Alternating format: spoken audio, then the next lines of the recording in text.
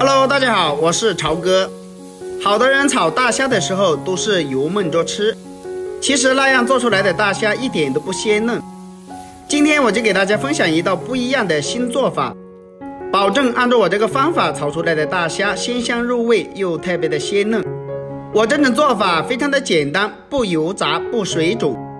其实这个做法非常的简单，按照我这个方法来做的话，3分钟就能轻松的掌握。下面我们一起来了解一下吧。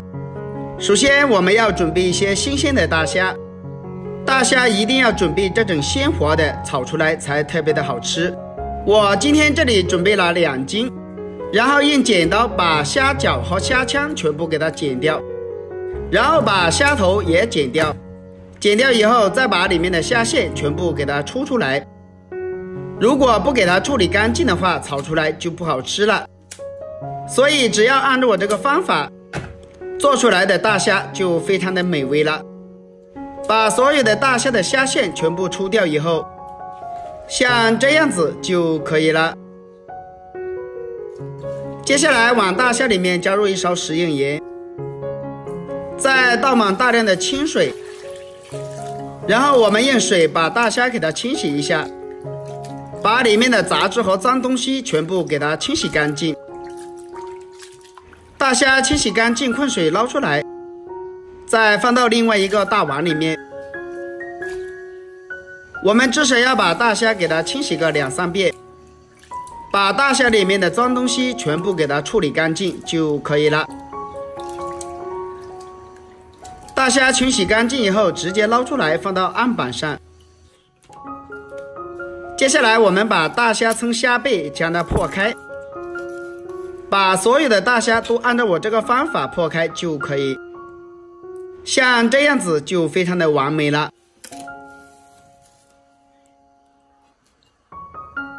把大虾全部处理干净，像这样子就可以，然后把它装入碗中备用。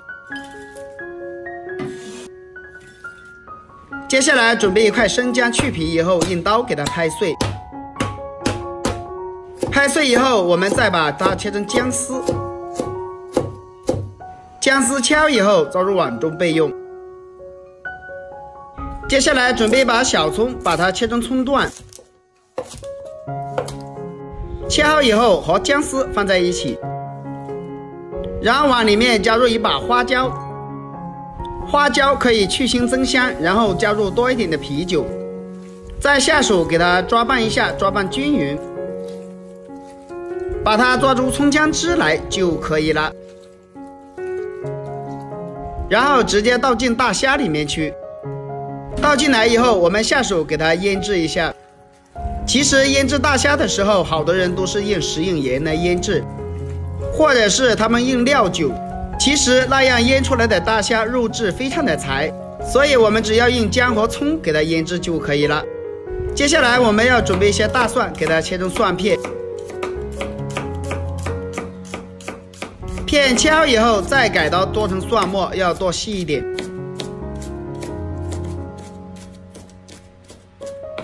蒜末全部切好以后装入碗中备用。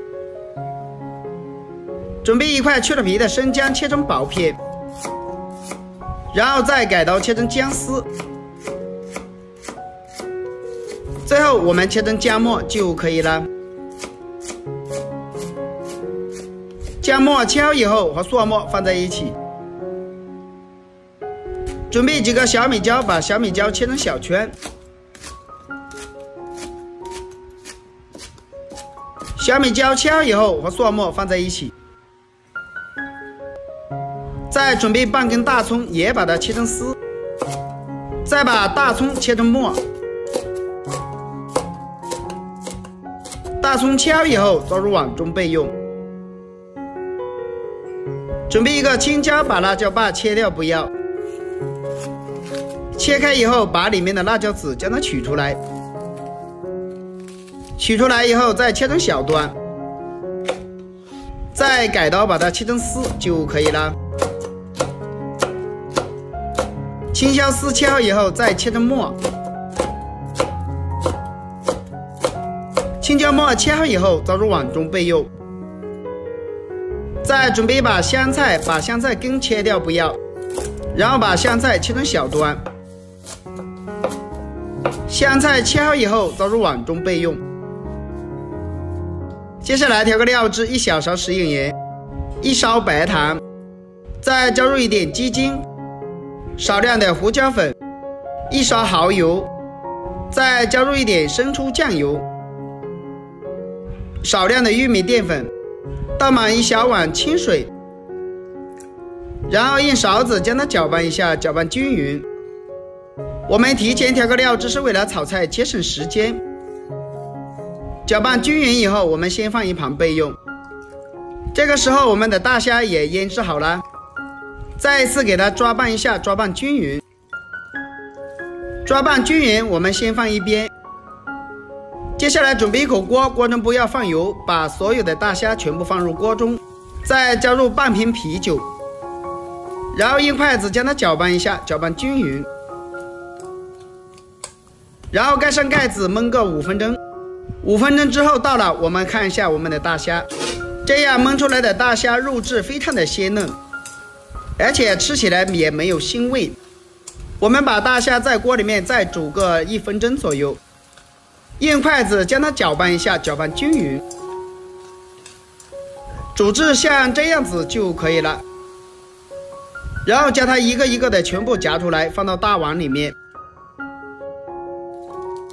接下来起锅加入少量的食用油，油热之后把姜蒜末小米辣全部放入锅中，开大火快速的给它翻炒一下，翻炒均匀。炒均匀以后，我们再把青椒加进来，开大火快速的给它翻炒，翻炒均匀，炒出蒜香味。炒香以后再把大虾加进来，继续开大火快速的给它翻炒一下，翻炒均匀。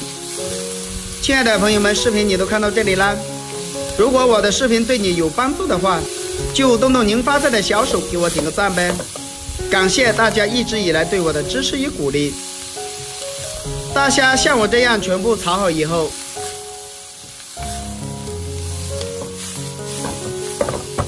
再把调好的料汁一起加进来，料汁加进来，开大火快速的给它翻炒一下，翻炒均匀就差不多了。这样炒出来的大虾就特别的香了。最后再撒上一点香菜，快速的翻炒个6、7、8下就可以出锅啦。